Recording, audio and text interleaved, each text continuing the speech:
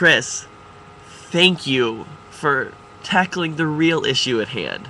The homo hatred that is just spread all over YouTube. The word gay being substituted for stupid, and all of that. It's so unnecessary. I love the article in The Advocate. I read it, and my boyfriend showed it to me, saying, "Oh my god, you're going through the same thing right now, and look what they quoted what this one dude told Chris."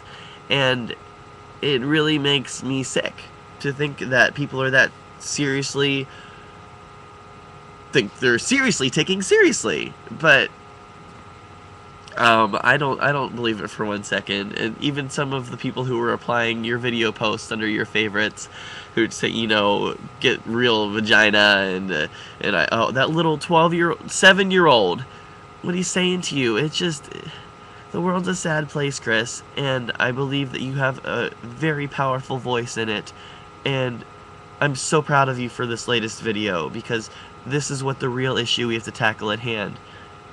I'd love for you to check out some of my videos. I'd love to possibly, if you do me the honor one day, to collaborate a little bit with you, just to get out there. I call myself the Rainbow Warrior because I guess this is our means of battling, is on YouTube, and our loudest thing we have is our voice.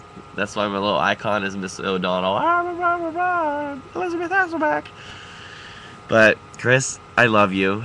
Bless you. You've done so many amazing things for our world, even as much as they taint it and twist it. You've done so much good for the world just by putting your face out there. And I can't show you enough gratitude. Thank you. Thank you. Chris, I love you.